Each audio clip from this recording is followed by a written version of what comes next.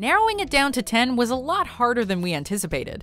Welcome to MsMojo, and today we're counting down our picks for the top 10 Modern Family guest stars. But you give her a treat for doing something bad? A bad doggy treat. When she is good, she gets the good doggy treat. Brilliant! We're going to be rich! Before we begin, we publish new content every day, so be sure to subscribe to our channel and ring the bell to get notified about our latest videos. For this list, we're looking at the greatest guest stars in the first 9 seasons of the long-running ABC sitcom Modern Family. How are you so dressed up for a school fair anyway? How was this dressed up? Why? Because my shirt has buttons? Number 10, Josh Gad.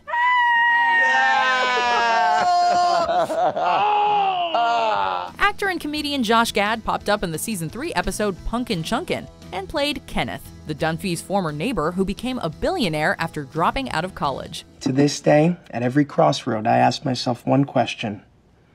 What would Phil Dunphy do? Record scratch. The role may have been small, but it allowed us to see Phil and Kenneth pull off one of the greatest man shakes in TV history. Of course, Gad's appearance on the show wasn't all good, as it caused the Dunphy clan to split into 2 factions, the Dreamers and the Realists. Thankfully, it all got squared away after Cameron's spirited Punkin' Chunkin' demonstration.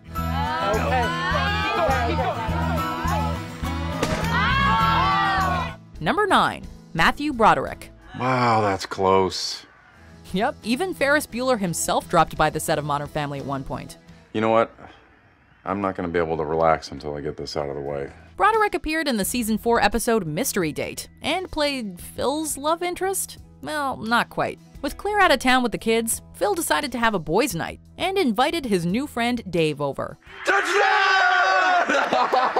How exciting is this? Oh, it's been so long. However, unbeknownst to him, Dave is actually gay and thinks Phil invited him over in order to seduce him. How about we head up to the bedroom for some halftime festivities? A few awkward encounters later, and both men end up feeling pretty foolish. All in all, a solid Broderick cameo. If there's anything I can do.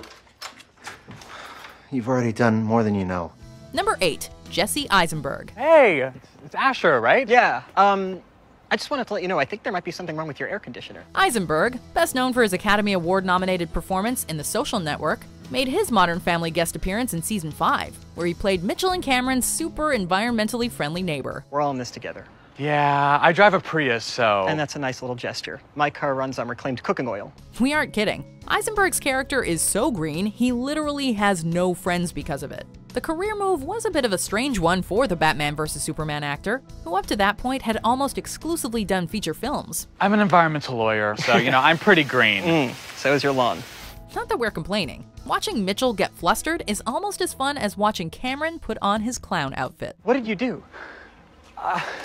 I won a Green Award. That's what. Number 7, Shelley Long. Look at us, just 2 old ladies. Long feels less like a guest star and more like a regular, despite the fact that she's only appeared in a handful of episodes to date. As Claire and Mitchell's mom, and perhaps more importantly, Jay's ex-wife, Long's Dee Dee has been the source of numerous comedic mishaps. Mom didn't mention that I'm married with 3 kids. No. All she said was that you were still trying to figure out your life. From getting into a cat fight with Gloria to dating one of Claire's ex-boyfriends, Dee Dee always provides a good laugh. Mom, I could use some help in the kitchen. Your words, not mine. Long, who rose to prominence in the 80s playing Diane Chambers on Cheers, a role that ultimately earned her 2 Golden Globes, is easily one of our favorite Modern Family guest stars. I think, more than anything else, my real problem is her. Number 6, Jordan Peele. What are you gonna do, pal? About to ask you the same thing. Flying high off the success of his critically acclaimed directorial debut, Get Out, it's highly likely that Jordan Peele's days of making bit guest appearances like this one are numbered. Hey, who you calling a clown, bucket list? I see you 2 have already met. The former Mad TV star made us bust a gut laughing in the season 5 episode of Fair to Remember, when he and Jay teamed up to police a school fair despite an earlier argument over a parking space. All right, let's see. You have been charged with unlawful sexiness and possession of a hot booty. That is wrong. Not exactly the kind of role that'll win you any awards, but we enjoyed seeing Peele step foot in the Modern Family universe nevertheless. We were almost out. I didn't want it to end like this. Don't you do that. It's not over. Listen to me. I need you to tell my wife what happened. Number 5, Leslie Mann. How are you?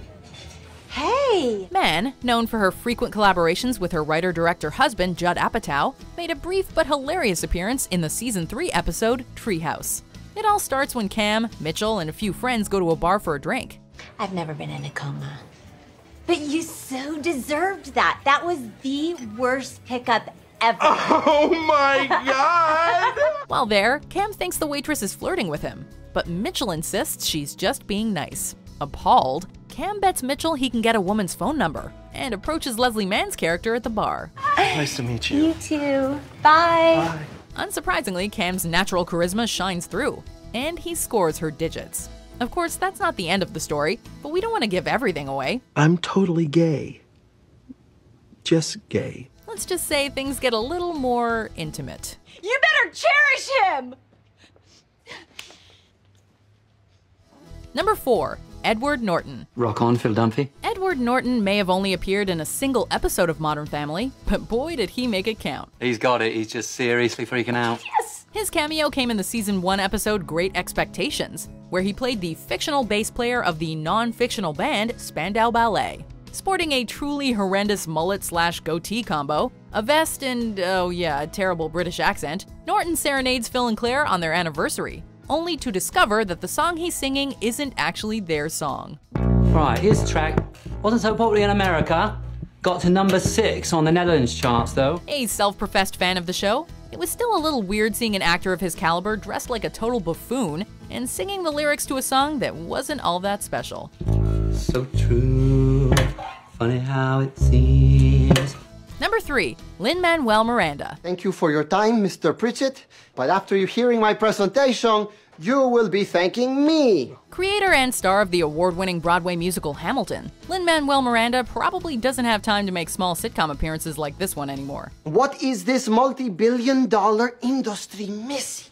The Grammy and Tony winner appeared in the Season 2 episode Good Cop, Bad Dog, and was actually responsible for introducing the much-loved addition of Stella the dog to the show. Stella here is being a bad doggy. Stella, let go, bad dog, bad dog. Miranda played Guillermo, a grocery store employee with a business plan for a dog training company that Gloria tries to help, with mixed results. In hindsight, this cameo should have opened more eyes to Miranda's obvious comedic skill. But there you have it, the good doggy, bad doggy training system.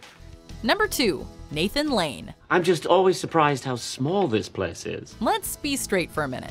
Has Nathan Lane ever had a cameo you didn't enjoy? The uber-talented actor and writer has been a film, TV, and theater mainstay for years, constantly landing roles thanks to his incredible acting skills. I can't bear it. I will make you a Bellini.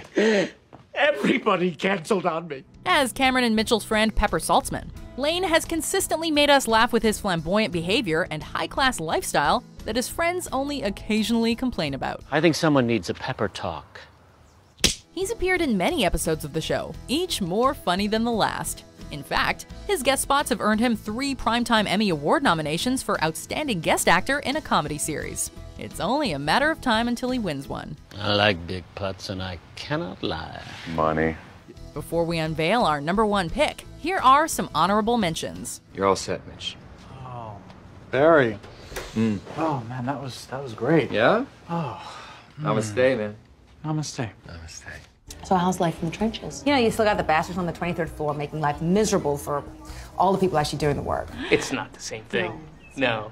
34 is not the same thing as 50, just like a cake is not the same thing as an ice cream cake. Number 1. Elizabeth Banks. I miss you two guys so much. So much. Elizabeth Banks is one of the funniest actresses of her generation, with hilarious turns in The 40-Year-Old Virgin, Zack and Miri Make a Porno, and even the Hunger Games franchise. Of course, her small screen stuff is just as good. How much are you gonna pay me to go make out with the waitress? Need proof? Check out the hilarious work she's put in as Sal on Modern Family. Sal is Cam and Mitchell's hard-partying friend who, when we first meet her, is worried that Lily will affect their relationship. You should kill that baby. Of course, she learns to accept their newfound bundle of joy, and continues to pop back into their lives throughout the show. Now, if only they could go ahead and make Banks a regular, that'd be great. God, we're getting married! We're getting married! Let's have a drink! Yeah, we're out of vodka. I will see you on Friday. Do you agree with our picks? Check Check out these other great clips from MsMojo, and be sure to subscribe and ring the bell to be notified about our latest videos.